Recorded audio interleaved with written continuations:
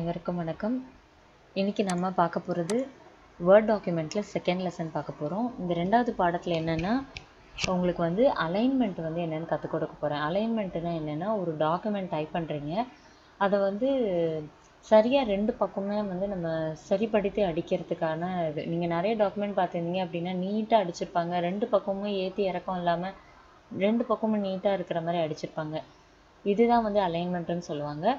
இப்போ இந்த அலைன்மெண்ட்டில் பார்த்தீங்க அப்படின்னா உங்களுக்கு வந்து 4 விதமாக இருக்குது. ஒன்று வந்து லெஃப்ட் அலைன்மெண்ட், அதாவது இடது புறத்தில் வந்து எப்படி வந்து ஒரு பக்கமாக ஒரே மாதிரி வர மாதிரி அடிக்கிறது. அடுத்தது வந்து மத்தியில், அதாவது சென்டர்னு சொல்லுவாங்க.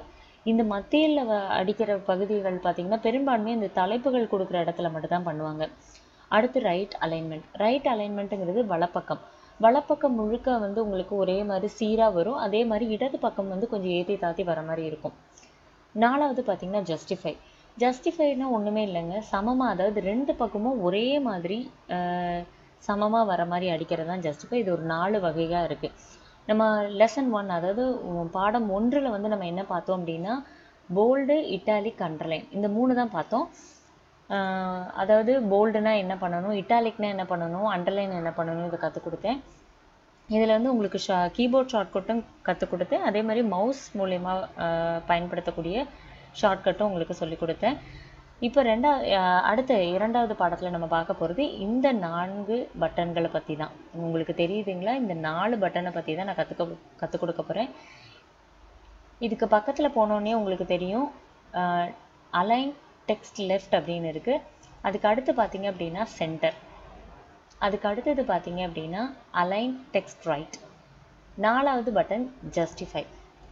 ஸோ இந்த 4 பட்டன்களை தான் நான் சொல்லித்தர போகிறேன். இப்போ பார்த்தீங்கன்னா முதல்ல லெஃப்ட் அலைன்மெண்ட். இது வந்து உதாரணத்துக்காக உங்களுக்கு ஒரு பாகம் உங்களுக்கு எடுத்து வச்சுருக்கேன், அது உங்களுக்கு நான் காட்டுறேன். இது வந்து உங்களுக்கு உதாரணத்துக்காக எடுத்து வச்ச பத்தி.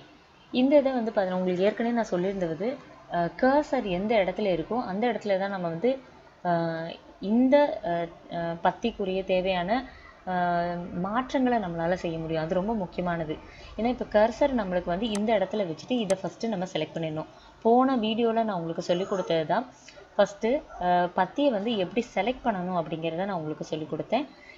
இந்த செலக்ட் பண்ணுறது வந்து பார்த்திங்கன்னா கர்சரை அந்த இடத்துல வச்சுட்டு ஷிஃப்ட் அமைக்கிட்டு சைடு ஆரோ அமுக்கலாம், அப்படி இல்லைன்னா டவுன் ஆரோ உங்களுக்கு அமைக்கினா கூட இந்த பத்தி வந்து உங்களுக்கு செலக்ட் ஆகிடும். அதுக்கப்புறம் நீங்கள் பண்ண போகிறது இந்த பட்டனில் பார்த்தீங்க அப்படின்னா லெஃப்ட் அலைன்மெண்ட் நீங்கள் கிளிக் பண்ணிங்கன்னா உங்களுக்கு இந்த பக்கம் இருக்கிறது, அதாவது இடது பக்கமாக இருக்கிற எல்லா லைனுமே வந்து பார்த்திங்கன்னா ஒரே மாதிரி சீராக அடுத்தடுத்து இருக்கும். ஆனால் வலது பக்கம் பார்த்தீங்க அப்படின்னா உங்களுக்கு ஏற்றி தாத்தி இருக்குது. உங்களுக்கு தெளிவாக தெரியணுங்கிறதுக்காக நான் ஜூம் இன் பண்ணுறேன். இந்த இடத்துல உங்களுக்கு தெரியும்னு நினைக்கிறேன். உங்களுக்கு முன்னாடி பின்னாடி இந்த மாதிரி மாறி மாறி வந்துக்கிட்டே இருக்குது, அதாவது வலது பக்கம் மட்டும். ஆனால் இடது பக்கம் பார்த்தீங்க அப்படின்னா ஒரே மாதிரி சமமாக அடுத்தடுத்து வந்துக்கிட்டே இருக்குது. இதுதான் வந்து உங்களுக்கு சொல்கிறாங்க லெஃப்ட் அலைன்மெண்ட்டுன்னு சொல்லுவாங்க. ஸோ இந்த லெஃப்ட் அலைன்மெண்ட் வந்து பார்த்தீங்க அப்படின்னா பொதுவாக வந்து அதாவது இடது பக்கம் ஒரே மாதிரி சீராக எங்களுக்கு வரணும் அப்படிங்கிறவங்களுக்கு மட்டும்தான் இந்த மாதிரி லெஃப்ட் அலைன்மெண்ட்டை வந்து பயன்படுத்துவாங்க. டாக்குமெண்ட்டில் பொதுவாக வந்து பார்த்திங்க அப்படின்னா இந்த 4 வகையுமே அவங்க பயன்படுத்தி நம்ம பார்த்துருப்போம். இந்த 4மே வந்து ரொம்ப முக்கியமானது தான். இப்போ அடுத்த உதாரணம் வந்து நமக்கு அதை எடுத்துக்க போகிறது வந்து சென்டர் அலைன்மெண்ட்டுனா என்னது, மத்தியில் எல்லாத்தையுமே கொண்டு வருது.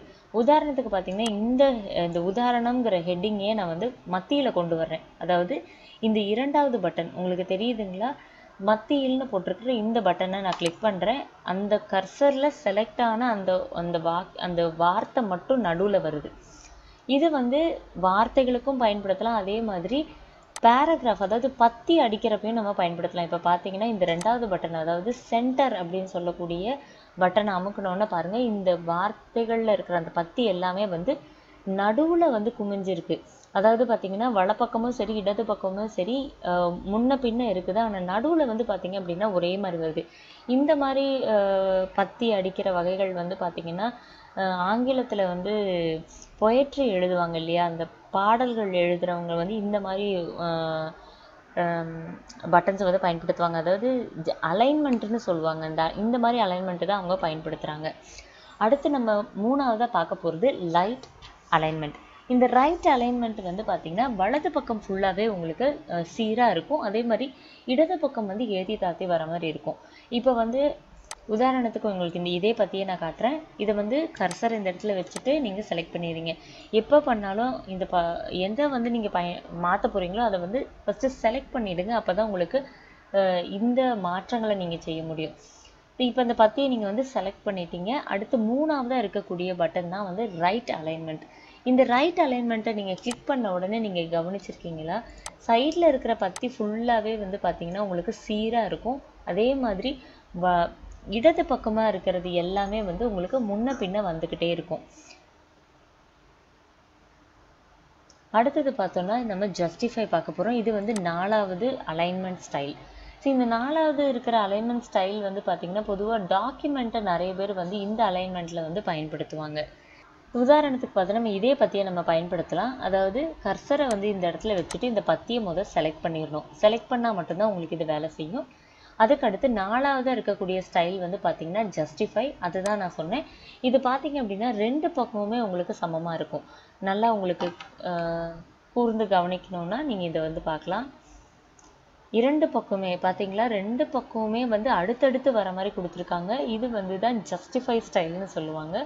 ஸோ இந்த ஜஸ்டிஃபை அப்படிங்கிறது பார்த்தீங்கன்னா பெரும்பான்மை டாக்குமெண்ட் டைப் பண்ணுறப்போ இது வந்து அவங்க பண்ணுவாங்க. ஸோ இந்த 4 பட்டனை மட்டும்தான் நம்ம இன்றைக்கி பார்த்துருக்கோம். இந்த பட்டன்ஸை வந்து நான் உங்களுக்கு காட்டுறேன் திரும்பவும். முதல் பட்டன் வந்து உங்களுக்கு லெஃப்ட் அலைன்மெண்ட், 2வது பட்டன் வந்து உங்களுக்கு சென்டர் அலைன்மெண்ட், 3வது வந்து உங்களுக்கு ரைட் அலைன்மெண்ட், அண்ட் 4வதாக இருக்கிறது வந்து ஜஸ்டிஃபை. இது எல்லாமே வார்த்தைகளுங்க. இது நீங்கள் கம்பல்சரியாக நீங்கள் படித்து தான் ஆகணும். இப்போ உங்களுக்கு மவுஸ் ஆக்ஷன் நான் சொல்லி கொடுத்துருக்கேன் இல்லையா, இப்போ பார்த்தீங்கன்னா தெரியும். நீங்கள் மவுஸை கொண்டு போய் இதில் கிளிக் பண்ணிங்க அப்படின்னா உங்களுக்கு அந்த அலைன்மெண்ட் வந்துடும். இது உங்களுக்கு கீபோர்டில் எப்படி பண்ணணும் அப்படிங்கிறத நான் உங்களுக்கு சொல்லிடுறேன். பார்த்தீங்க அப்படின்னா லெஃப்ட் அலைன்மெண்ட் இதில் வந்து எல்லை மட்டும் நான் உங்களுக்கு போல்டு பண்ணியிருக்கேன். ஏன் அப்படின்னா கண்ட்ரோலையும் எல்லையும் சேர்த்து அமுக்கினா உங்களுக்கு அந்த பத்தி வந்து ஃபுல்லாக லெஃப்ட் அலைன்மெண்ட்டில் வரும். அதே மாதிரி கண்ட்ரோலும் அமுக்கினா உங்களுக்கு வந்து இந்த பத்தி வந்து ஃபுல்லாக மத்தியில் குவிஞ்சு வர மாதிரி வரும். அடுத்து வந்து பார்த்தீங்கன்னா ரைட் அலைன்மெண்ட். இந்த ரைட் அலைன்மெண்ட் வந்து பார்த்தீங்க அப்படின்னா கண்ட்ரோலும் 6 சேர்ந்து அமுக்குனீங்கன்னா நீங்கள் உங்களுக்கு வந்து இந்த பத்தி முழுவதும் வலது பக்கமாக உங்களுக்கு சீராக வர மாதிரி இருக்கும்.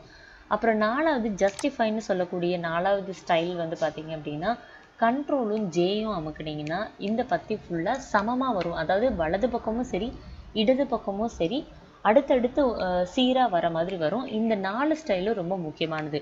ஏன்னா டாக்குமெண்ட்டை நீங்கள் டைப் பண்ணுறீங்க அப்படின்னாலே இந்த 4 வகைகளை நீங்கள் கம்பல்சரியாக பயன்படுத்தி ஆகணும். ஏன்னா எல்லாமே வந்து உங்களுக்கு டாக்குமெண்ட்டுக்குள்ளே இருக்கிற ஸ்டைல் மட்டும்தான் நான் உங்களுக்கு கற்றுக் கொடுக்குறேன். ஸோ போன லெசனில் நம்ம வந்து போல்டு, இட்டாலிக், அண்டர்லைன் நம்ம கற்றுக்கிட்டோம் இல்லையா, அதே மாதிரி 2வது லெசனில் நம்ம கற்றுக்கிட்டது அலைன்மெண்ட். அதாவது left alignment, centre alignment, right alignment and justify. இந்த 4 அலைன்மெண்ட் தான் நம்ம கற்றுக்கிட்டோம். இது 3வது லெசன் உங்களுக்கு கண்டினியூ ஆகும். நன்றி.